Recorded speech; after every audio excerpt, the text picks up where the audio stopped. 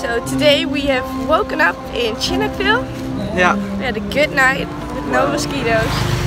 Therefore we had people knocking on our door at 5:30 because they thought we were part of a Chinese travel group. That's like the third time this happened on this world trip.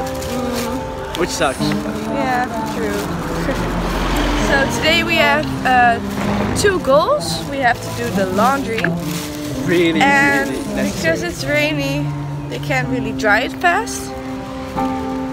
Because they don't have a drying machine. So we have to find a laundry which does have a drying machine, which is quite hard. Yeah. And we also have to buy tickets for the bus to Siem Reap tomorrow. We're just looking where to find the cheapest and the fastest. Because the bus will probably take 10 hours. Yeah. So we have to sit 10 hours in a bus. Which isn't really nice. No. But we don't have a choice. Get there. Yeah.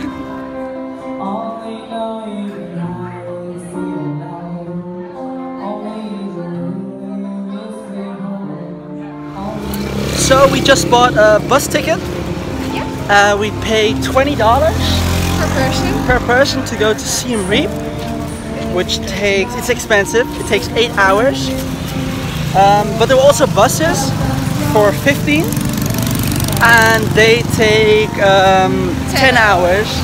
And we now have a minibus, which is really nice. Yeah, minivan. A minivan, yeah, that's what. Minivan with Wi-Fi. Yeah. And they'll pick us up tomorrow morning at a hotel. Otherwise we would have to take a tuk-tuk for also $5. So yeah, it's worth the difference. Yeah. And we also bought medicine. Yeah. We bought some vitamin tablets and sore throat. Yeah. Yeah.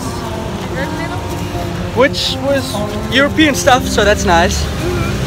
And we also managed to find a good laundry service. Yeah, which for only $3 with kilos. Drying, which is amazing. Yeah, right? Yeah. And they'll have it ready tonight. Yeah. And not 2 days later. So finally, new clothes. Yeah.